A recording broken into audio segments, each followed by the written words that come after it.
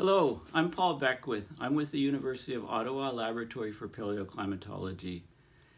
In this video, I'm going to examine methane in the Arctic. Okay, there's methane coming up from the Arctic as the Arctic is warming, and in particular, I'm going to focus on an area near a Russian island called Novaya Zemlya. It's on the border between the Barents Sea and the Kara Sea. So this is my Facebook page. So Harold Hensel shared a post on my timeline earlier today, and basically just discovered a polar view of methane emissions that is available on the new Copernicus atmospheric monitoring service. So this is a European satellite. Like, we haven't had an easily accessible polar view since Omar Cabrera quit operating his methane tracker. So there's a link here on my Facebook page that you can find, and this is a polar view of the Arctic. Now I'll have the links and all of this stuff on my blog, my next blog posting, which won't happen tonight, I don't think. It probably tomorrow, Saturday, but. So this is my latest posting. I was talking about ever greater risks to nuclear power plants from extreme weather events, because we just passed the 32-year anniversary of Chernobyl. So, and again, please support these videos and my website. And if you want to, you can easily donate with PayPal or set up a few bucks on a monthly basis. So let's get right into it. So. This is Copernicus, Europe's Eyes on Earth Atmospheric Monitoring Service. Okay, there's all kinds of different information here. It's well worth having a look at what they offer. Now, I'm going to go right into the methane image. So what I've done is I've set up a movie here which is playing. So this is methane at the surface in parts per billion, provided by CAMS, the Copernicus Atmospheric Monitoring Service, CAMS. So the video, the animation starts on April 26th, and it goes through every 3 hours. You get a new image, and it takes us up to the 30th. Okay. So this is a level of methane in parts per billion, and the maximum on this view is 2320 parts per billion. Okay, so what I'm going to do is I'm going to go to the keyboard and hit Control+ to expand the view. So let's bring it in, let's center it here. Okay, I'll expand it here so you can't see what the values are, but these are the values of the scale. Okay, so the reds are 1900 plus.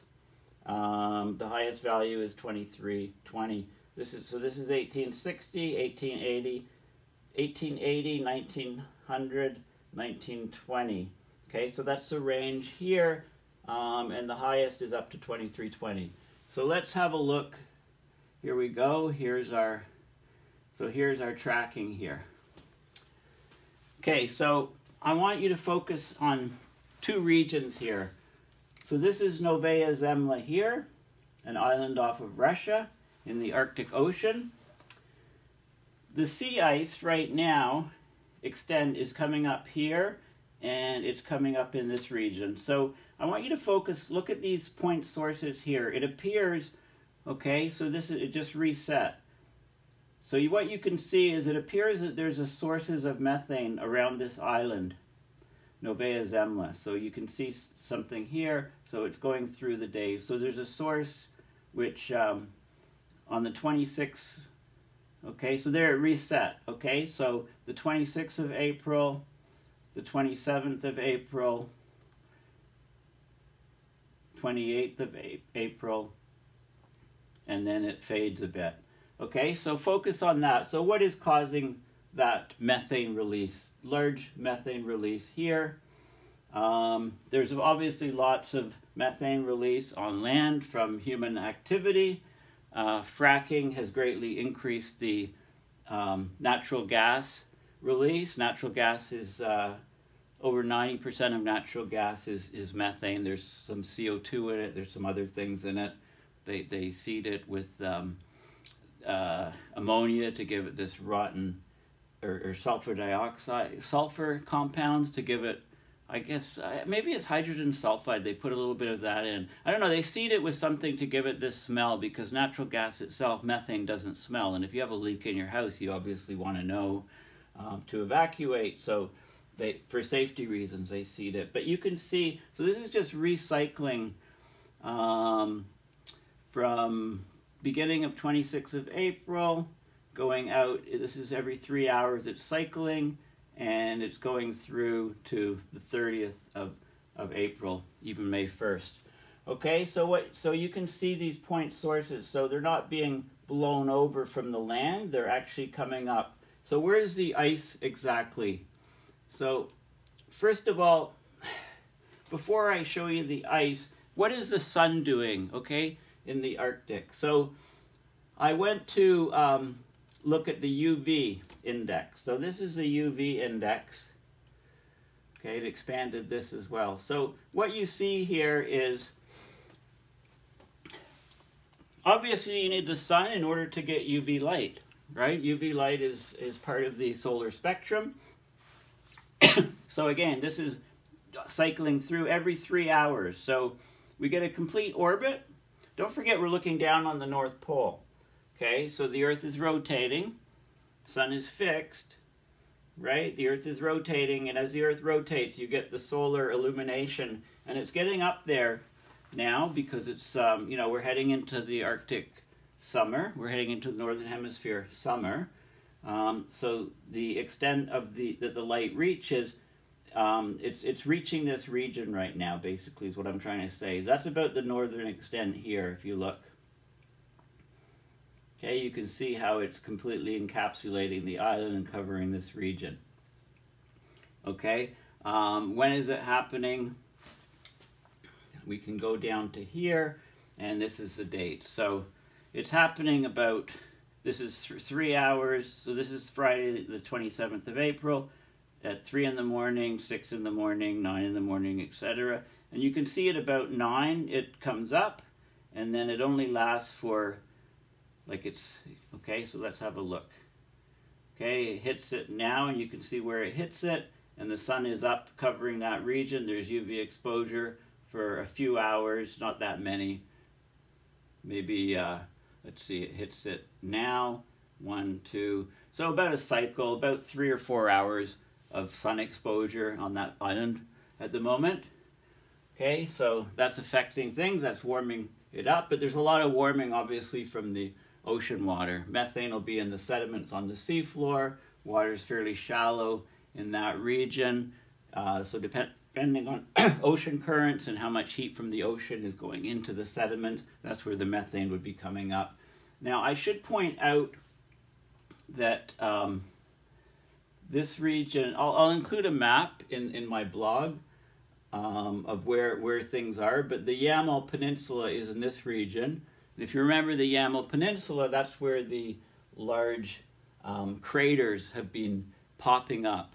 Large craters, high methane at the bottom. So it's like the permafrost, the talics deep down are thawing out. We're getting, so the methane clathrates that are buried underneath are melting, thawing. The ice lattice around the methane molecule is melting, so the gas is released. There's an expansion of about 160 times. That happens over a region under the ground. It builds up the pressure, and then it blows a plug of soil out. It creates this large crater, and you've probably heard about these methane craters, and they're happening right up here in this peninsula too. So let's have a look, so what happens throughout the year in that region in terms of the sea ice. So want to know about, so first of all, Earth Null School, we're looking at ocean sea surface temperature. And what you can see is you can see a distinct line here. Okay, so where you see the shimmering here, so this is the, the waves and the currents, the direction of the flow of the water. and there's nothing here. So this area, the ice is covering this area right here, obviously. This is open water, where you see the lines, and this is the sea ice. Okay, what are the winds doing? Okay, well this is on the 26th, April 26th at 2 local time. Let's go to UTC time. We just click on this.